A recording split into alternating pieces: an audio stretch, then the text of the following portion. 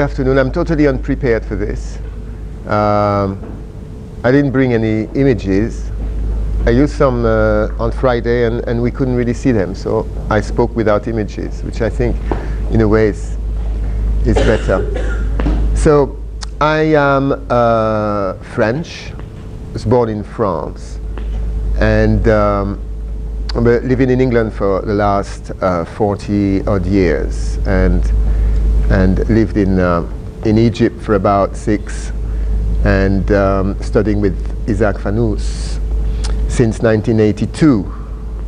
So in 1987 I began my research into Coptic iconography, though I'd been studying with Fanous since '82, and did my doctorate at the Royal College in London, the first ever doctorate from the Royal College on anything religious or remotely religious.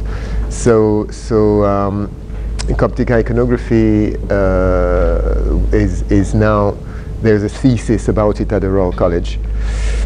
And yeah, so I've been working and studying at the same time and researching for the last 30-odd years, 35 years or so, into Coptic iconography. And what I obviously I've noticed quite a lot of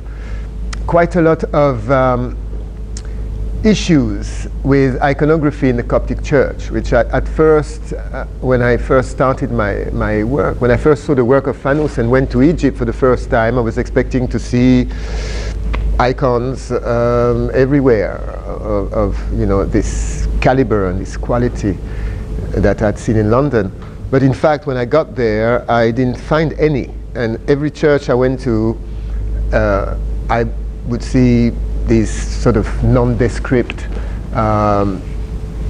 sort of Italian art, not very good quality Italian art actually. And so I was intrigued by that, and how did that come about, and why, for instance, when you look at Orthodox churches, Greek, Russian, Ethiopian, you see that the art in the church reflects the people and reflects their culture and reflects, their history and their spirituality and so on and so forth, but not so in the Coptic Church. And so during the course of my research, I found out that I found out that there are certain factors that made this, that created this situation. For instance, the influx of missionaries, foreign missionaries in the 18th century, 17th, 18th century, Catholic missionaries, Protestant missionaries, American missionaries, and there was some sort of tacit understanding between the Caliph, in those days, Ismail Pasha, Ismail Mohammed, and so on, and they made a deal basically to convert the Copts, but don't touch the Muslims. Don't try and convert the Muslims, because that's haram. So they were given land, they were given everything they needed, really. So they built schools, and they started educating the Christians. And this obviously had a huge influence on the Coptic Church. But I mean, if one is a purist, one would say it's a very negative influence on the Coptic Church, because not only the theology became warped in many ways, but the art actually disappeared. So there was no liturgical art in the Coptic Church until 1958, 1960, when Isaac Fanous came to start his work, and so we're looking at 150 years of hiatus. One could say even darkness, when it comes to art. So one may say, you know, art is not that important in the church because, you know, we can praise God and worship God without art and without anything really. But within the context of an Orthodox church, art plays a huge role, plays a very significant role, and because sacred art is, or liturgical art, as you know, it's in the name, so it's liturgical art. That means it is part, it is an integral part of the liturgy. And then when you have sort of foreign art, like the Italian art that is now prevalent, I should say prevalent in the Coptic Church. I mean, probably 90% of Coptic buildings are decorated with Italian art. See, this is the thing, that sacred iconography is not decoration, has nothing to do with decoration. It's nothing to do with illustration either, or graphic art, or you know. So all these people that are doing this work now in the churches, they all come from this background. They're either graphic art background, illustration. You know, they go to school to learn illustration, cartoons. You know, cartoonists, and what happens is that they apply the principles of cartoons to icons, right? Which is really not correct at all. So the idea of iconography, in fact, the idea of liturgical art, including architecture, right? Because the, architecture and iconography are linked. They are two sides of the same coin. When you build a church, you always build a niche, and when there is a niche or an apse, that is for the icon of the Pantocrator, specially built for it. So on one level, you can say that the church is built for the icons, to receive the icons. And the general idea, really, which is very ancient, is that you are bringing down heaven to earth, right? The ancient Egyptians had, of course, this idea was very important to them. And when you see the temples, the way the temples are even placed on the landscape, with the Nile in the middle. So this is an image of the Milky Way, right? So the Egypt was the earthly Milky Way. And so the whole idea of bringing down heaven to earth is central to iconography. I can attempt a little drawing on this. It's very bad with drawing with this. But for instance, the icon of the Pantocrator is based on an ellipse, and then we have the four bodiless creatures, like this. And the church, now a church building is very much the same. Instead of an ellipse, we'll have a circle, okay? This is heaven. And then you square the circle, this is earth, right? Earth is a square. Square because of the material world, yeah? It represents the material world. The circle represents infinity. Okay, so a church, which is basically a cube, if you translate that into 3D, the cube and the dome, this is where earth and heaven are united. Okay, so that's the essence of this. That, in essence, is the. So, going back to the Pantocrator, there is a hypothetical rectangle here, and the four creatures. So we have, here is a square, usually, although it is usually turn into a rectangle for the nave. And here we have the apse. And then again we have the transepts. So that's the plan of a church, which is also the figure of a human being. So, so these ideas, we have also the ciborium. If you go to large Coptic churches, you will find ciboriums, which are, it's a dome that is put over the altar. And so you have the same idea. The dome, seen from above, the dome is here, and the pillars, 4 pillars, which represent the 4 evangelists. And then in the middle of it, you have the square, which is earth, which is the altar. So basically, the ciborium is a reduced is a reduced plan of a church. So, and then going back to the ellipse, with Christ Pantocrator inside the ellipse, on the throne. The ellipse is a squashed circle, so the ellipse and a circle are related. Okay, I'm just going into a little geometry here, just very simple to explain certain things about iconography.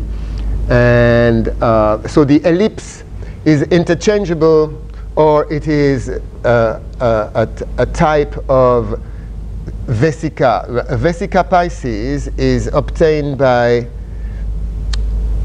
2 circles, and you have a third shape here, which is called the vesica. Now, from the, I would say from the 5th century onwards until about the 12th century, everywhere in Christendom used this vesica and have, with Christ in the middle of it, right?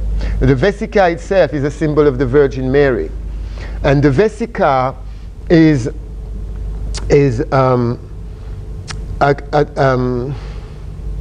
how can I say it simply? The idea is the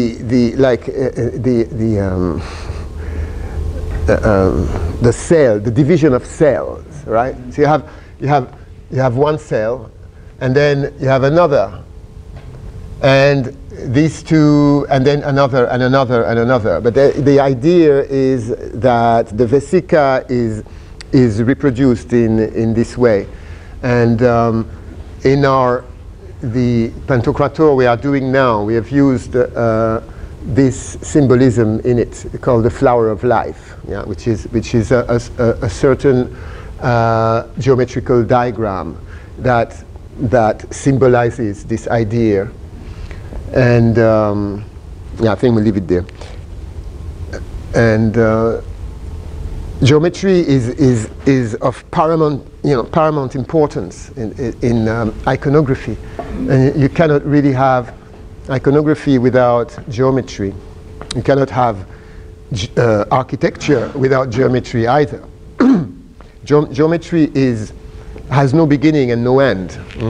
That's why it is in a way it is used as a language to express the divine, to express the spiritual realm, to express what is invisible, like arithmetics, like mathematics. Geometry is infinite, basically. So no one actually sat down and created geometry. As a matter of fact, God created the world through geometry in a very strange way.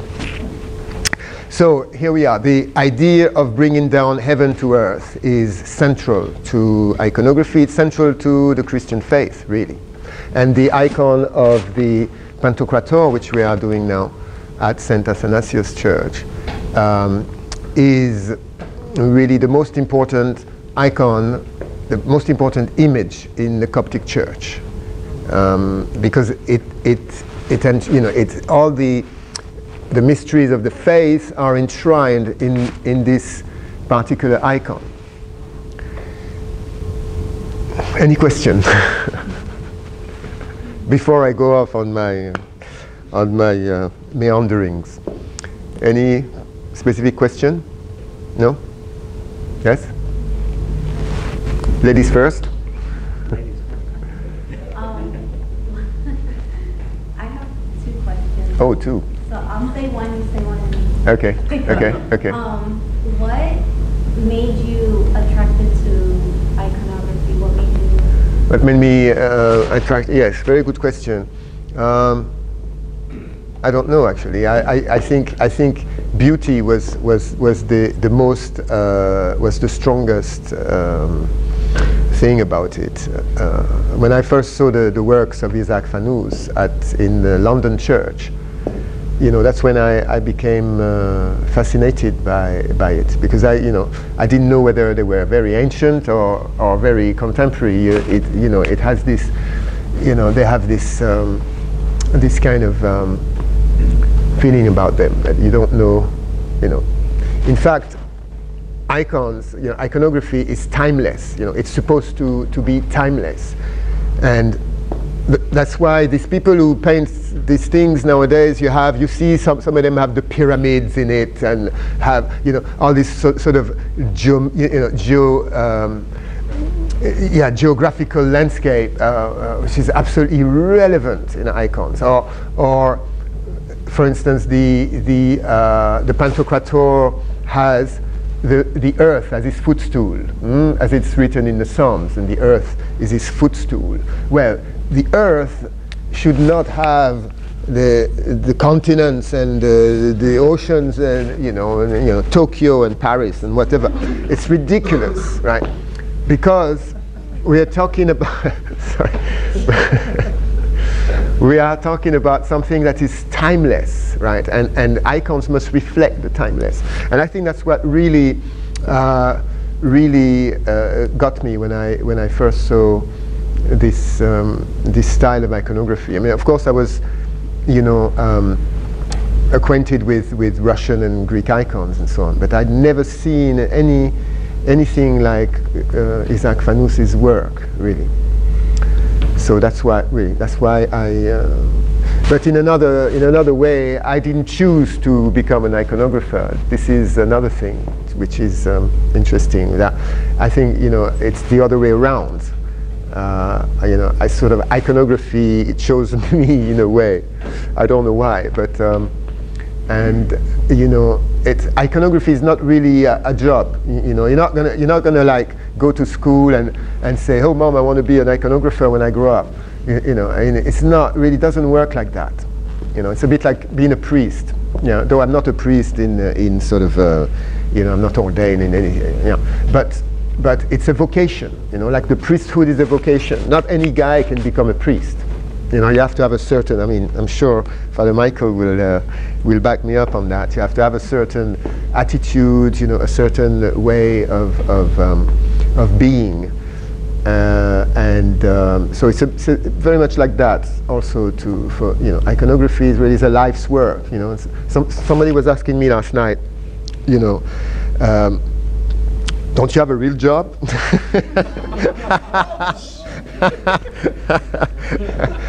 So I said, no, you can't have a job and do this. It's either this or your job, right? So you can't be a part-time iconographer. Like you can't really be a part-time priest. You know what I mean? And but I thought that was interesting. Next question. Yeah, I don't know if my question might become a bigger thing, but I was wondering, is there certain criteria to what can be placed to become an icon? So can I take any image from the scripture and turn it into an icon, or is there specific criteria? Yes, they are very specific, highly specific. I'll give you an example. There's St. Mark's Cathedral in Cairo has just been not renovated because there was nothing in it in the first place, but has been decorated. and outside on the you have the front gates, and then and then on one hand, on one side you have Christ knocking at the door. Yeah, so Christ is knocking at the door of his cathedral. What does that mean exactly? Does that mean that there's nobody, to answer, let him in? So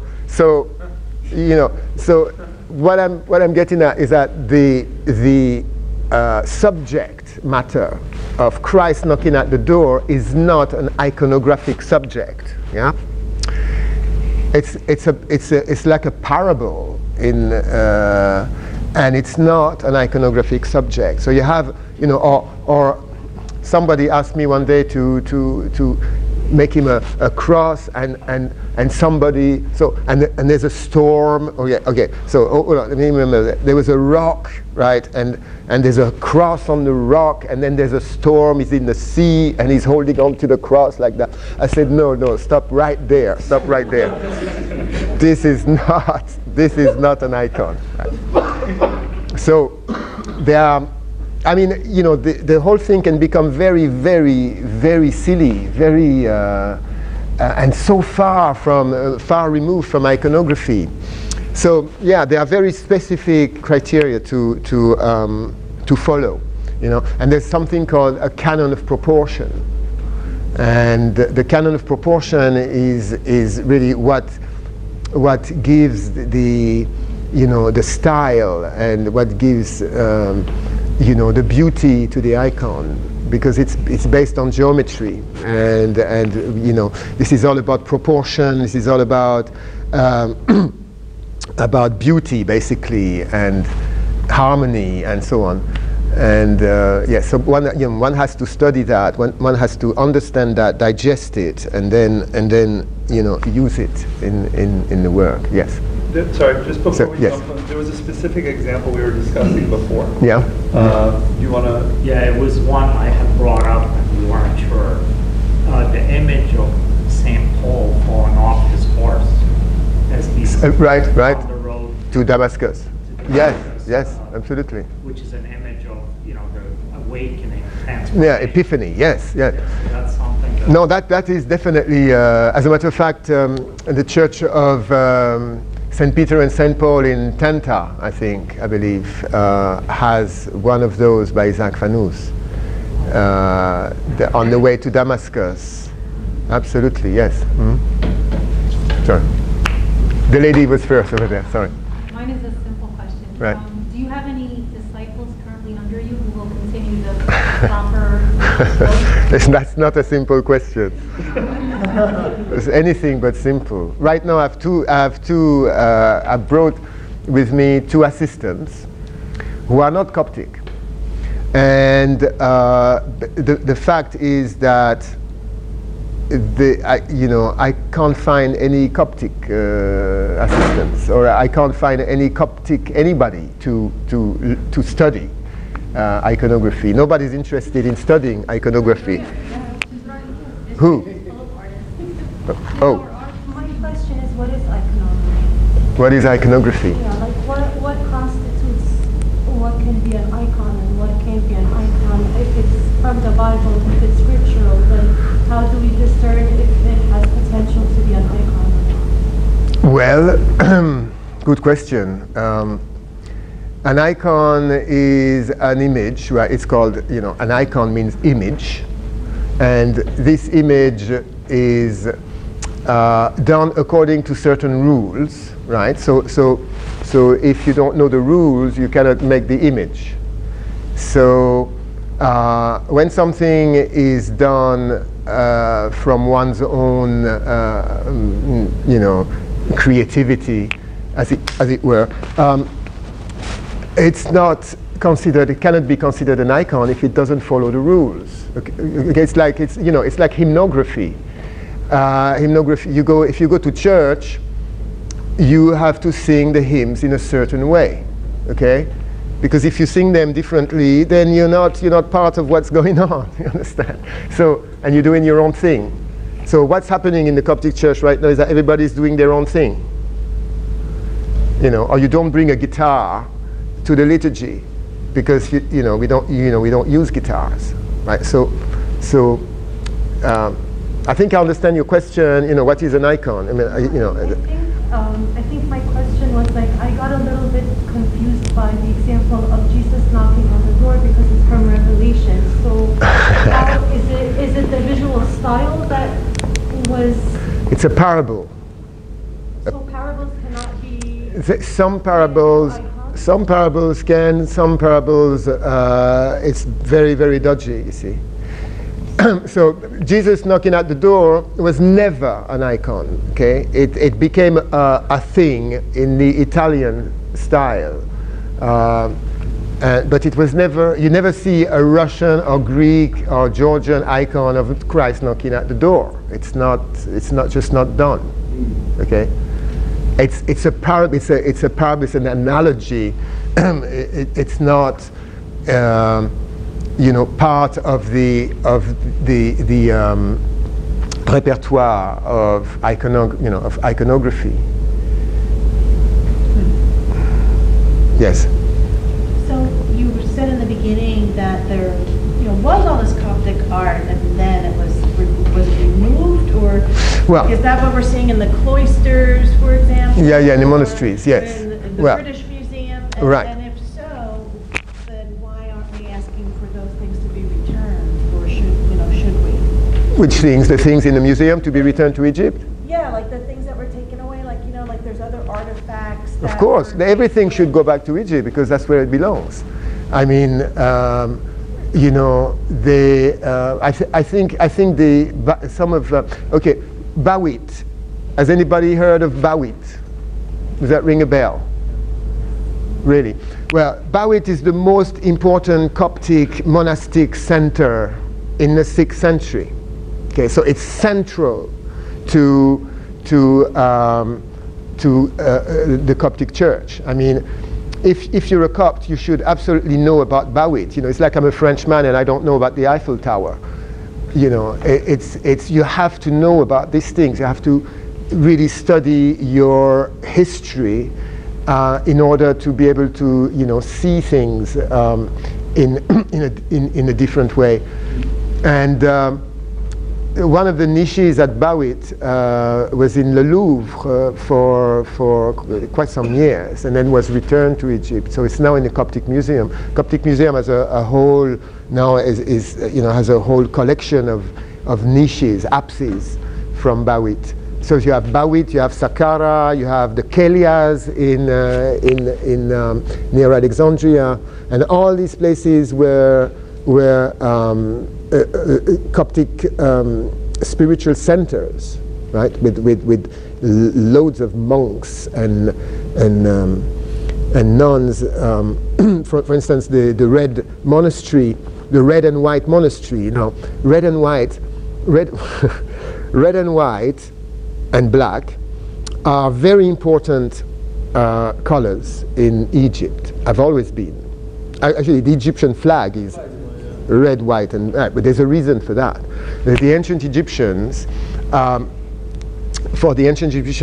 if you look at the ancient Egyptian crown, right, the two crowns, the lower and the upper, and one is red and one is white, right? The white one is masculine, and the red one is feminine. I'm not talking about gender or sex. I'm talking about principles. And so you have the red and white monastery in Upper Egypt, in Sohag, founded by Saint Shenuti. And in one was for men, yeah? And the other one was for women, right? So and they are built like Egyptian temples, with the same sort of I can't remember the amount of degree, the angle, the walls are built just like an Egyptian temple, and the icons of the Red Monastery were recently restored, absolutely amazing, right, from about the 7th or 8th century. So you have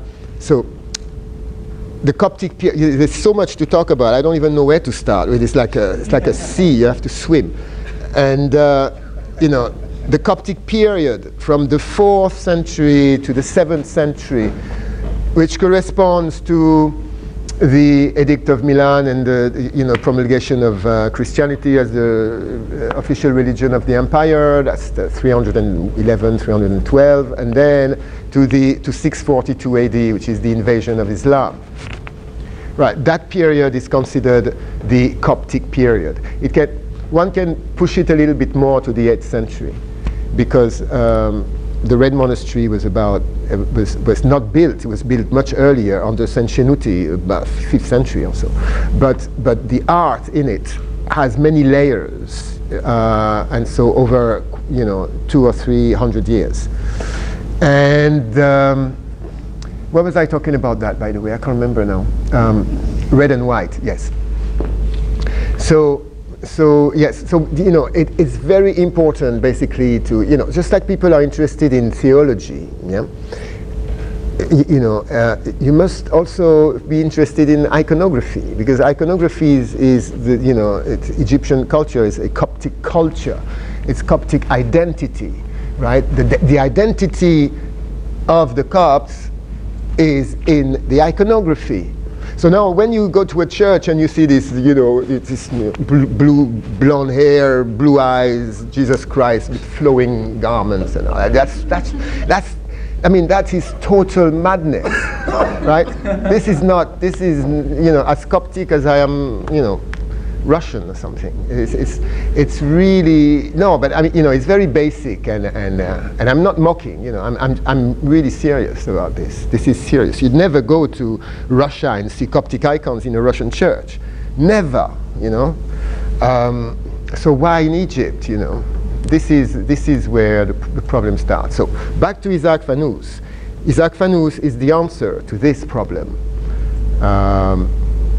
But what has happened is that there was, the 150 years of complete darkness. Then Fanous comes, under Pope Kyrillos, goes to Paris, retrieves the tradition and the iconology, the symbolism, the geometry, everything from the Russians. Then goes back to Egypt, and nobody wants to listen to him. Why should we, why should we study with you? You are one of us, and stuff like that. This is exactly what happened. Who are you to tell us what to do? Because you went to Paris, and that sort of thing. That really. So what they did, basically, they ended up, stealing the technique. They go there and they say, oh, what do you use for that? And then they go home and try and do it. But when it comes to the iconology, that is the theory behind the technique, nobody did. It's gone, So, and Isaac Fanous did have pupils, did have assistants. I mean, I know some of them because I studied with them when I was in Cairo. But none of them actually developed on it. Fanous used to say, I built a very strong, base, a very strong, what's the word? Foundation, thank you. And, but others will have to build on it, and he did. He built the strongest foundation ever, but nobody built on it. They built sandcastles around it, but never built on it. So, which means that they never studied, they never understood or tried to understand even the theories behind the icon, because the icons are only the reflection of these theories that are the most important.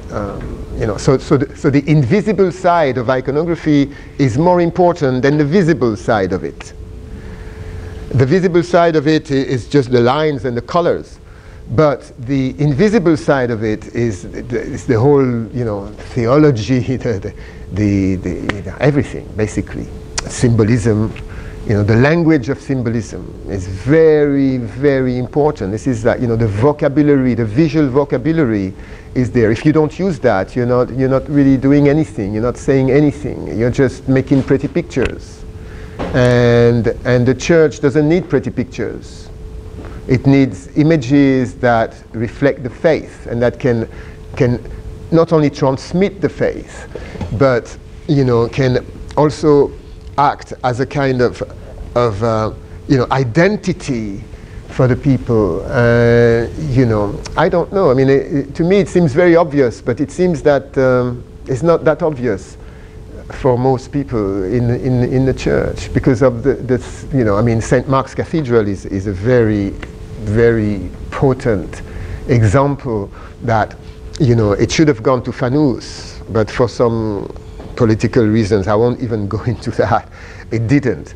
And now we are left with this sort of mishmash, koshari, as they say in English. Artistic koshari. Everybody wants to do a thing, and it has to be novel, and so that doesn't work. That really doesn't work. So we have to. In my opinion, there should be a place. There should be a place of education, for iconography, and people should be trained in iconography like they are trained to be deacons or priests or whatever it is. I think bishops should be trained in iconography. In Russia, or in Greece, I had a PhD student for a while who was the secretary of the whatever league of iconographers of Greece or whatever it is. So he was quite up in there, and he was explaining to me that they have bishops sitting on the board who are totally trained in iconology and so on. They may not be painters themselves, but they know all about iconography. So in this way, there is no way that a Greek church would be covered with this kind of stuff like we see in the Coptic church. No way.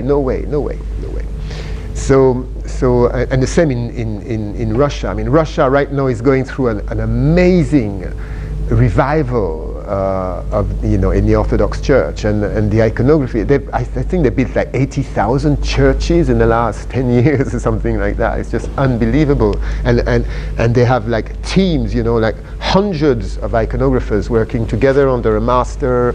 I mean, it's just, compared to the Coptic Church, it's really unbelievable. So there's a lot, and it's not that there is no talent in Egypt or in the Coptic Church. There is talent. There's talent everywhere.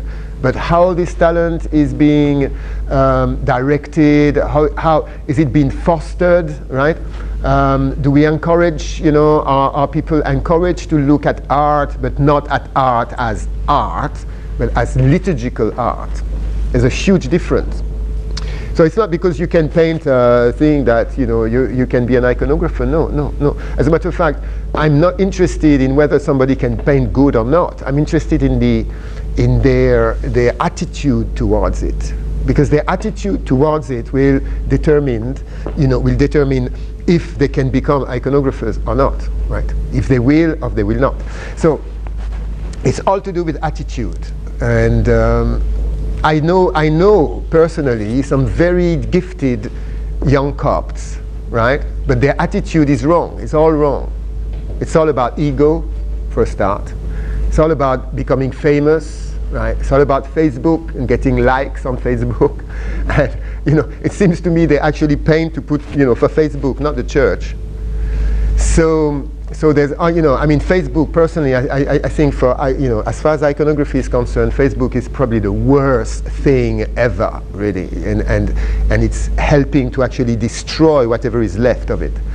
But that's another point, anyway. Any other questions? Sorry. Let's take one more question, or two more questions, right. If I could. And then right. if there's, if it's okay with you, those who have extra questions can stick around.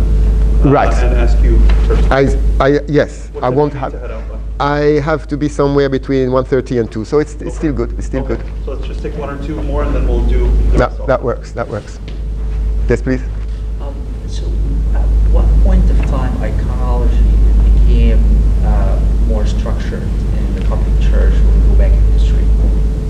Iconology or iconography? Both.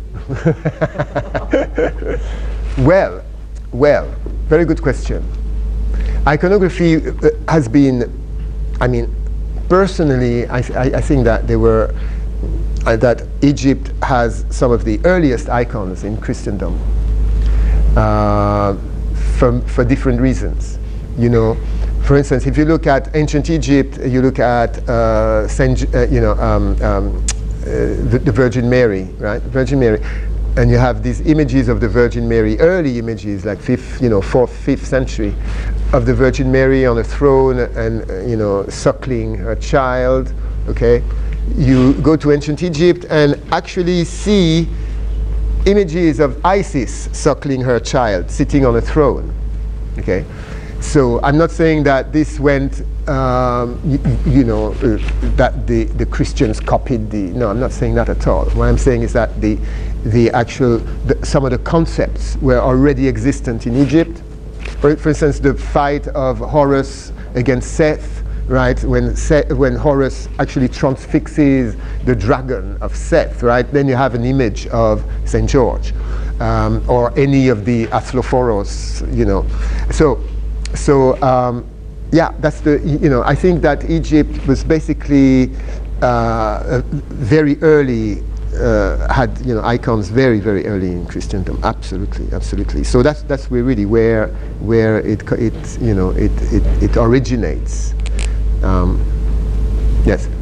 What do you think of say like stained glass, with icons or mosaics, small tiles? Yeah. How that falls within iconography? There is no great tradition of stained glass in Egypt, although you can find stained glass, but it's not the stained glass like in Europe with caming and lead and all that. It's stained glass done with plaster, okay, and colored glass and plaster. It's quite a different thing. So, but yes, I mean any traditional technique or material is acceptable in iconography. So mosaics absolutely acceptable. Yes, I mean Fanus. I remember when I was studying in Egypt, we did huge mosaics like Khotn el-Ab, Pantocrator, in mosaics with the nuns. The nuns are very good at cutting this. You have to be patient. Yeah. But so yes, yeah, absolutely. How long will it take you to finish one of the Khotn el-Ab? Well, we've been working now for 2 weeks solid, and we're more than halfway through now. So hopefully this week or next week we'll be finished. But it will be a very special one, because it's done in the traditional technique of egg tempera. It's done in egg tempera. Whereas all the others in America are done in acrylic. Right? So acrylic is not a traditional material, and it's not even an organic. It's inorganic. It's plastic. So I was very concerned about that, because I hate using it. But sometimes when you don't have a choice, you have to use it. But this time, through a Greek iconographer friend, I found just the right base coat, so we can actually use egg tempera, and the light is just unbelievable. I mean, it's really quite amazing. Thank you very much. I know there's more questions. Dr. Rene, hopefully can hang out for an extra 10-15 minutes to answer questions. Absolutely. I'll just share a personal thought, because I think one of the other things that unfortunately has influenced iconography and painters / aspiring iconographers is that because iconographers or painters, artists in general, historically have not been well paid, that people oftentimes will just simply paint what is to the liking of the palette of the person in front of them, so that they can make a living. And unfortunately, that's one of the reasons why we see so much diversity out there in iconography. And also, we see it in our community, because we have a number of artists in our community that are also, we're wanting to encourage and support the arts. Iconography is beautiful because it's sacred art and it communicates our theology. And so it's, unfortunately, you go to Egypt and you can find an icon or a picture that looks similar to an icon, that you can pick up for $10 US or $20 US, but to get a real icon, it requires a labor of love that you're not going to get one anymore. You won't find an authentic icon in Egypt today. Yeah. This is That's a fact. challenge, yeah. This is a fact. This is a fact. So we have minimized the value of icons. We just think it's art that we throw up on the wall, and so people say, oh, well, just let's get something cheap and put it up. But what we're missing is that it's communicating the depth of our theology through it. We may not even realize it, but it's communicating something very deep. Either way, art is communicating something. We want to make sure that what we're communicating is authentic, right? So thank you very much for coming and blessing us this afternoon.